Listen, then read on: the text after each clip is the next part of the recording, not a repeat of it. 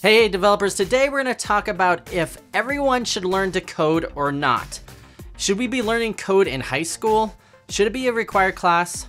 Today we're going to talk about that and a lot more, so stay tuned all the way to the end. Hey, and if you're new to this channel, my name is Erik. I have over 10 years of development experience, and in this channel I talk to you a lot about different topics on programming, on computer science, web development, Vue.js, and a lot more, so stay tuned. So in this video, I'm gonna give you my response to PolyMatter's "Not Everyone Should Code" video. So in this video, he goes over a bunch of different points of why he doesn't think everyone should code and that it shouldn't be a required class. So I'm gonna talk a little bit about this video and give you my opinions. All right, so let me talk about this video. So the link's below in the description if you guys are interested. So the first point he makes is that coding is a valuable skill.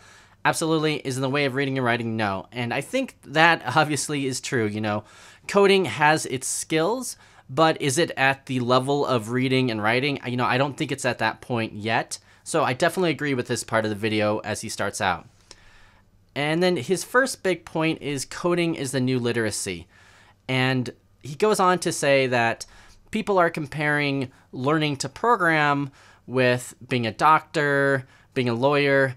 And his idea is that it's a really good job, but it's not a universal skill that everybody should learn. And this is one point that I kind of a little bit disagree on. And the reason is that computers are amazing and they have a lot of advantages in the world we live in now. I think at the minimum amount that we should have some kind of computer literacy in high school, maybe even in middle school, just so people understand how to work with computers. So now this is a broad topic. You can say, well, this isn't computer science, but there's actually a lot of fundamental things in computer science than just programming. So you could say that problem solving, creative thinking is a part of computer science. If you were in a basic digital literacy class to learn, such things as like how to, what encryption is, what are cookies on your computer. Obviously, we've had typing classes forever.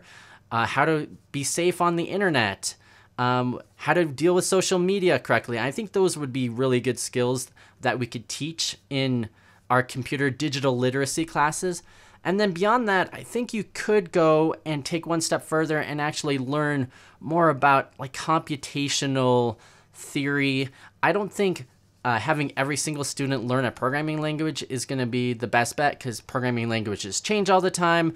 But it might be a good idea to actually have students learn some of these theory, these algorithms, these type of problem solving things that would be really important. So I do think it's a good job, not a basic universal skill. I still think it can be a skill that can be taught in high schools. I think it would be well worth it. So his next point is that everyone should code. Now, in that point, he was saying that we're kind of teaching everyone to code in the simplest terms. And he kind of makes a comparison that people are just tapping, and then that's programming, and that's not programming. I think this is more of a straw man argument because I don't think anybody says that just by tapping a few things on the computer that you're programming. Now, there is, like if you teach kids programming, there are very simple ways you can teach basic loops, conditionals using basic programming type languages. I would say that is programming and it is a very basic way of doing it, but kind of this way of saying just tap your programming is not the same. And it kind of ties into his next point, which is that there's these coding boot camps out there that teach you how to programming in 14 weeks. And they can teach you how to learn quick and you can memorize some things, but it's not the same as a computer science degree. And once again, I think this is, once again, a little bit more of a straw man argument. I don't think anyone's saying that when you come out of these boot camps that you are equivalent to a computer science degree. I mean, he says, coding boot camps teach programming in 14 weeks. They claim the benefits of computer science, solving efficient, creative mathematical problems, and that's what companies are paying 6 figures for. So he's equating that companies are really looking for people who have mathematical problem solving skills, and that's not the same thing that coding boot camps are delivering in 14 weeks. Now, I think there's a few things going on there. Of course, computer science is a broad term. It's a field of study that includes a lot of mathematics, physics, and a lot of other things, and it doesn't necessarily relate to just programming in general, and I would agree with that. However, saying that companies are looking for people that have these mathematical problem-solving skills is not quite true. Obviously, it's not true at all. There's a lot of companies out there that are looking for people with good problem-solving skills. I would agree with that part, but they're also looking for people that can get stuff done. I'd always think back when people talk about what companies are looking for to Joel Spolsky's article, The Guerrilla Guide to Interviewing, where he actually simplifies the hiring process to two parts. He's looking for people who are smart and getting things done, because obviously if you have someone that's really smart but they can't get things done, that's more like, they would be a good researcher. But if they can get things done but they're not smart, they're probably not doing it correctly. So I think companies are more looking for that and not necessarily looking for these type of computer science like people. Now, I'm not going to be the first person to say that getting a learning to program in 3 months like Chris Sean, he has a channel where he talks about that, or learning to program in 2 months like Dreaded Dev, or going to a coding bootcamp, it does not make you a developer or programmer. It'll make you learn the basics of what you should know. It'll teach you some skills that you should know to get past the interviews, but it really becomes the responsibility of the person once they get that job to actually start learning on the job probably. I don't think this is a really good way to describe people between programming and computer science. I think it's a lot more nuanced and complicated than that. And you could argue that someone that could go through a 14-week boot camp has learned some problem-solving skills, because that's what you're going to be doing through the 14 weeks. You're going to be constantly given different problems. You're going to have to solve them. You're not going to become an expert at it. And obviously, when you get in the real world, you're going to have to be sitting at a desk and trying to solve problems all the time, 8 hours a day. But I think coding boot camps definitely gives you the basis to start off with. I definitely think that. So his next point is that he thinks a lot of people are going into the computer science field and to programming in general, really, and that the supply is going up and eventually salaries are going down. And I've definitely said this before in the past. I agree with this. I think the market is getting flooded. In the high end, we're getting a lot of people with visas coming over from India, China, that already have master's degrees in computer science that we have to compete with. In the low end, every other, these coding boot camps are flooding the market with good programmers that know their stuff. I mean, they don't really know everything. They're good junior programmers who probably can get jobs.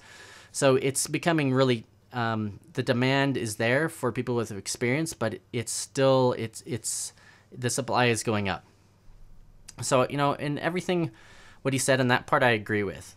So he kind of goes over the last point is the benefits of coding.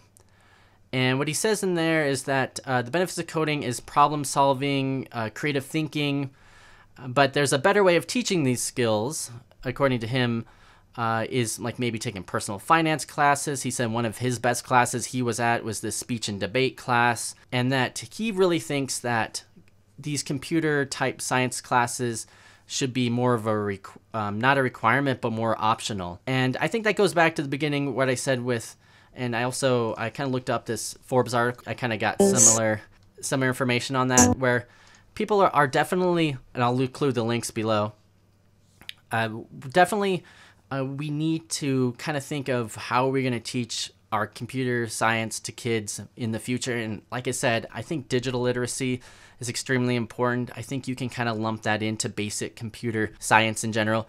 There's also a good point that to make this a requirement for many schools, especially in K-12, is they don't even have the teachers that know this stuff well enough to teach it. So like it's impossible if tomorrow the president said, or in the United States or in many other countries said that this has to be a requirement. There's not the skills there, the teachers there to actually teach it.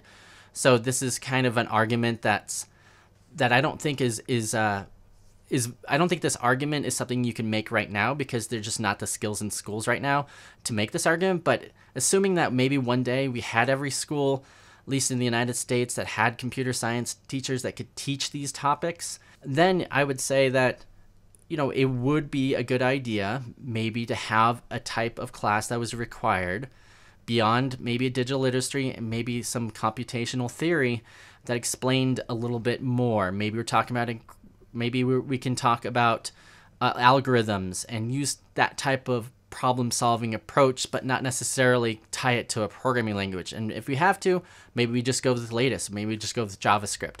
But I think this would be extremely helpful for people. And I'm not saying taking a personal finance class or speech and debate aren't important, or you can't learn the same skills in each. But I think that you can easily learn these same skills in this type of algorithm class in a high school setting or middle school setting, and you can learn it just as well as if you took a speech and debate or finance class. So I hope you guys like this video. I just kind of went over a few of thoughts I had. Definitely check out PolyMatter's video to see what you guys think. Let me know in the comments below. Do you think computer science type courses should be mandatory for computer from high school students or middle school students? Or should it be an optional class? Have you taken computer classes like this in high school? How were they? Let me know. I know a lot of high schools offer computer classes right now, and I don't know if any of them are mandatory. So I'd be interested to see if you guys have heard that. So let me know below. And if you guys like this type of content, please click that subscribe button. That really helps me. And then click that little thumbs up button, and then click the bell button so you can get notified next time I do a video. Thanks.